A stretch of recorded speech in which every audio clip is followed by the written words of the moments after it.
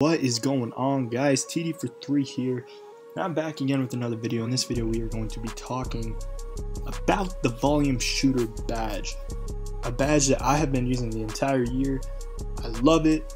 A lot of people don't really understand how good it is, but in this video we're going to talk about it and how it is always activating.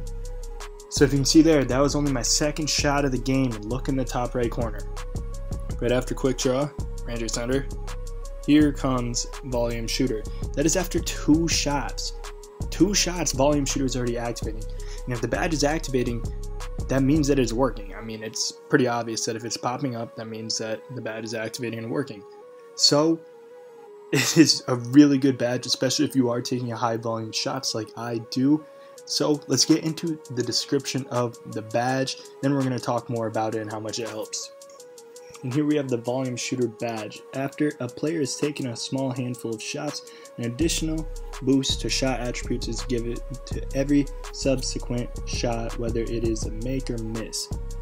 So that is saying that if you continue to shoot a lot high volume shots, that your ratings are going to be higher, which is a huge difference. It's going to help you green a lot more. Mike Wang said at the beginning of the year that they revamped the badge to where it wasn't like in 2K16, because if you had volume shooter in 2K16, if you didn't shoot after like a minute or two, you would go cold. So that's not how it works this year. This year they revamped it very well. He said if you can keep your shots over 1 per minute, something like that, that volume shooter would help you tremendously. And I will say that this has been my favorite badge all year. I have made sure to have it on Hall of Fame at all times. You don't have to have it on Hall of Fame. I'm going to show you the percentages from bronze, silver, gold, Hall of Fame on different 3-point ratings. So I would only suggest just running this on the ball, but let's get into those ratings.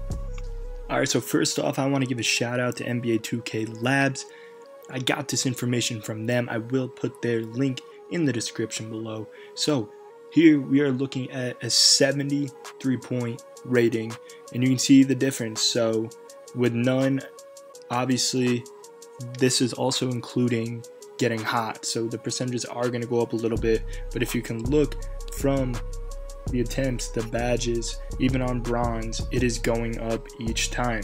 And look at how much higher it is going with Hall of Fame. This right here just shows how important the badge is, and this is on a 73-point rating, so more than likely this would be like a two-way slashing playmaker, which couldn't even get Hall of Fame. But this could also be used for an off-ball player, you know, maybe like a rebounding wing. You're probably not going to take more than 1 shot a minute on a player like this, but this is just a good example of what it is like for a player with a 73-point rating. So here we have the 93 ball rating, and as you can see, also makes a huge difference. So this will be like your offensive threats, your play shots, people who are going to be primary ball handlers for the most part. So as you can see at Hall of Fame, you're seeing a huge jump, especially after the 7th attempt. And like I said, the badge activates after 1 attempt. So even after you take your first shot, after you make your second shot, it's going to start activating, which is huge. I cannot tell you how much I like this badge. If you have watched my videos, you have seen that I shoot 75% from 3 and constantly greening, and volume shooter is a huge reason why. I would suggest running this as high as you can, as long as you have the badge points to do so. So like I said, this badge is an absolute great badge. I rate it as one of the best shooting badges in the game. See, in this right here, I have not taken a 3 since I was in 9 points, and watch, that volume shooter is still going to activate. And I know I have been taking layups and stuff, but that is another advantage, that if you're taking layups, mid-ranges, that is going to count towards your volume shooter. It doesn't just have to be 3-point shooting.